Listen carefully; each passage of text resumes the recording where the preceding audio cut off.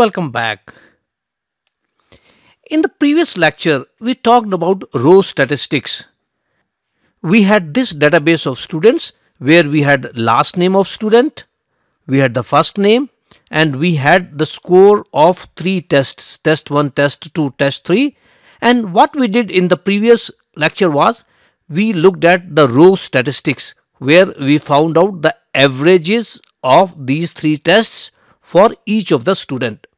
So for example, in case of James Adams, James had 72 marks in first test, 93 in the second test and 93 in the third test, and we found out that the average of these 3 was 86, and then we found out average of these using a different method, and here we did the rounding of these number to 1 decimal, and which came out to be 86.0. So this is what we did in the previous lecture where we looked at the row statistics. So this is your row. Each row we looked at the statistics of each row. Here in this lecture what we are interested in is in column statistics. What do I mean by that is, here I want to look at each of these 3 tests, test 1, test 2 and test 3, and find out the statistics related to these 3 tests. So let's do that. So for that I go to statistics, I go to basic statistics and I say display descriptive statistics.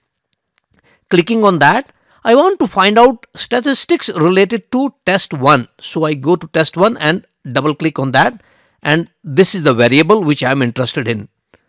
By variable, I don't want to say anything at this time, so I will leave it blank.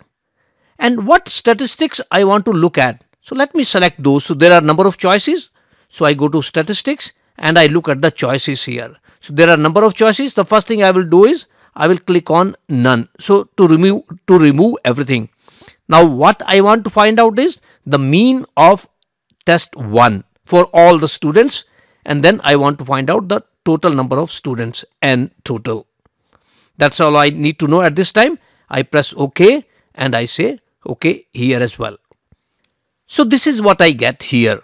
For test 1, there are total count is 24. So there are 24 students and the mean of test 1 is 80%. So this test 1 has 80% mean for all students.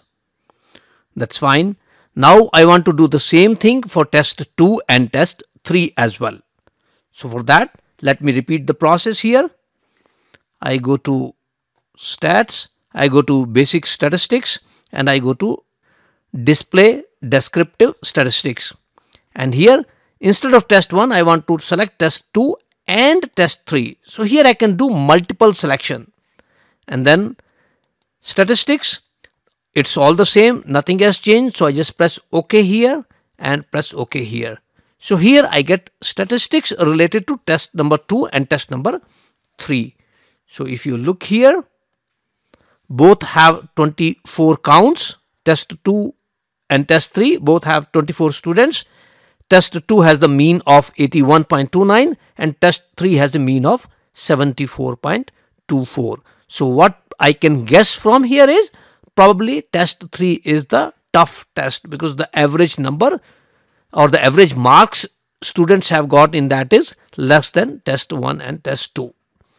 So this was about column statistics where you want to find information related to a column.